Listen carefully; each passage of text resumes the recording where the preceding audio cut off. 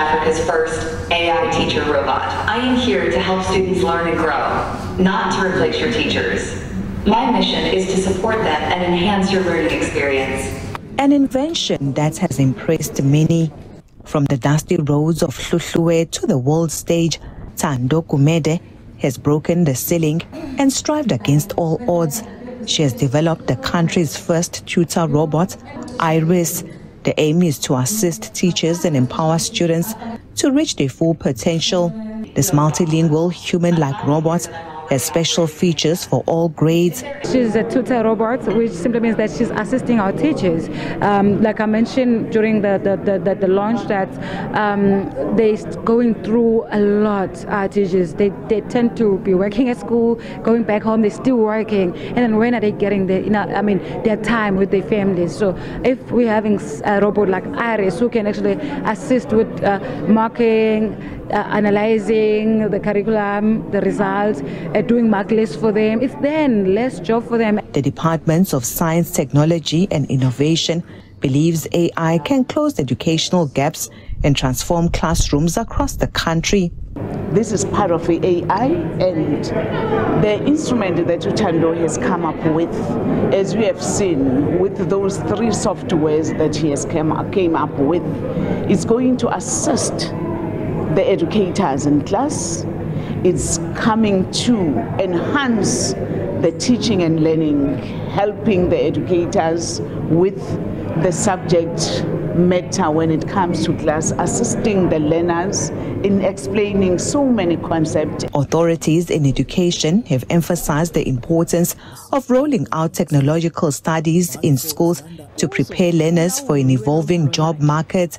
Our learners now, they need to be taught differently. They need to take a variety of subjects, then the academic, vocational and technical stream. And we are also rolling out the focus schools. One of them is Mandla Mthethwa up in Mkhanyakude. The other one is at Lamesi, which is Anton Lembede. And next year we're opening 2 new ones, which is the Maritime School around Umlazi and the Engineering and ICT Technology School around Newcastle. The public and the private sector are urged to provide funding.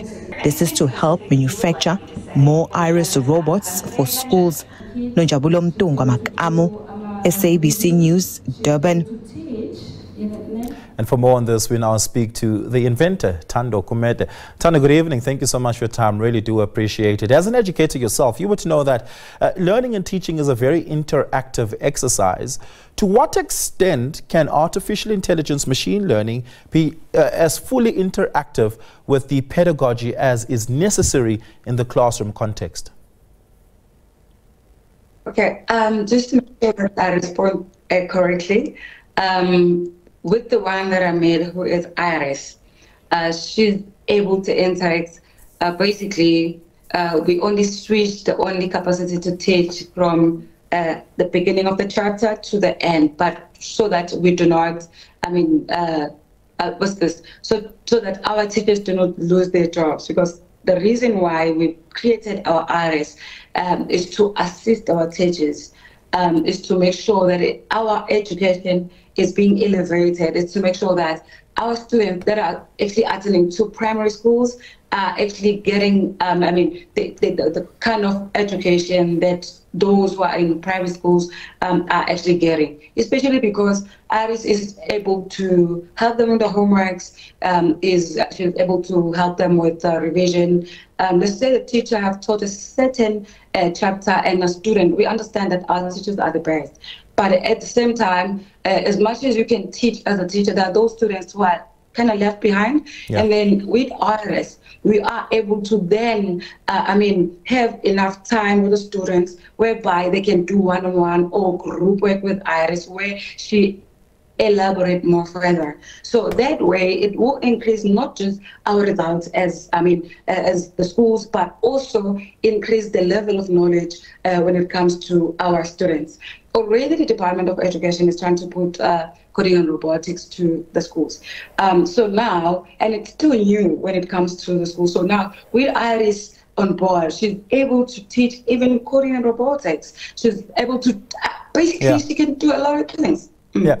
So let's crystallize this in practice. Imagine a grade 4 learner who is being taught fractions for the very first time in mathematics. That learner goes home, tries to practice a few of the exercises and concepts that have been taught about fractions. Let's assume for the first time they're being taught what a numerator is, what a denominator is, what a proper fraction, an improper fraction, and perhaps a mixed fraction looks like. They struggle to grasp the concept very clearly. In what way does IRIS then assist them when they come back to class the following day as an aid to the teacher? Oh, thank you so much. With the level of IRIS, whenever you're asking a question with her, the first question she'll ask you is that, what grade are you? That simply means that now within a second, she taps into your grade, and then if it's a mathematics, just like you mentioned, she taps into your grade so that she'll respond on your level, based on your level. But then after responding based on your level now, she'll check if you understood and ask you a question. So if then you are not able to respond, she'll then figure out that, okay, this kind of explanation didn't meet, he couldn't understand it. And then she'll then take it a bit down because she's got many ways of like elaborating. Doesn't matter if it's math, accounting, but she can take it down and then try to understand if you are actually understanding. If again, because like she can explain in more than 10 ways, as long as it's still the same question, she'll still get the same answer, but she can elaborate even in more than 10 ways. I don't know if I'm answering your question correctly. How different is this from what we currently have offered from instruments like ChatGPT? I can, for instance, upload into ChatGPT a English literature textbook or English language textbook, for instance, and say, hey, please devise a teaching and learning plan based on the chapters in this book and convert all of it into voice audio that I can play for a child who's learning this for the very first time. And ChatGPT will be able to relatively quickly do that, and you can then ask questions. It will answer those questions back to you. Is it at that level of interaction, or is it a higher level of interaction? It's actually, Iris got sense of humor, so it's high level of interaction. So what I can say with compared to ChatGPT, with Iris, one ChatGPT, if you ask him Zulu, since Iris can speak in our South African languages, you can't get the response. So with Iris, that's number one. You are able to ask, let's say it's a student, you are able to ask your questions in your language. Which simply means now it's not limiting our students or our people in terms of language to communicate or get the information. That's number one. Number two, with ChatGPT, which is still, good as well. Our kids, especially those who are from rural areas, they still believe that because they still have the cell phones, but they're not using it to benefit themselves when it comes to increasing the information. Yeah. So now having something like a human, they believe that it's a teacher in front of me who can actually give me more information.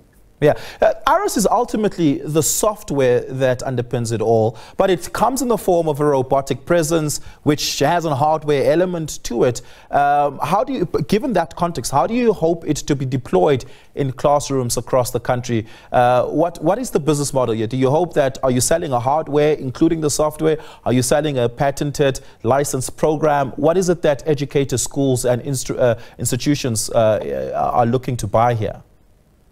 Okay, when you look at Iris, she's got the color tablets here. So if we sell it in irises, the plan is to then, let's say we digitalize in the class, the school is allowed to have just one iris with the number of tablets with our software. Because basically the plan is to duplicate irises to be everywhere in South Africa. As much as iris is in your school, that simply means that now the students, we cannot change the classes to be paperless. The student can then use the tablets that we provide with our software, which then link to our iris. So basically, we are here to sell not just that, but also to make sure that it reaches the owners, because I'm not the owner. By so saying, I mean that I made iris, but she's not mine to use, she's for the kids. So if maybe, let's say, the school can't afford to buy, then we also urge the stakeholders that normally support the schools to make sure that irises get to the schools. Yeah, Thando, thank you so much for your time this evening, and all the best going forward in getting Iris into classrooms across the country. Really do appreciate it. Thando Gumede, the inventor of Iris, a AI robot tutor teaching assistant.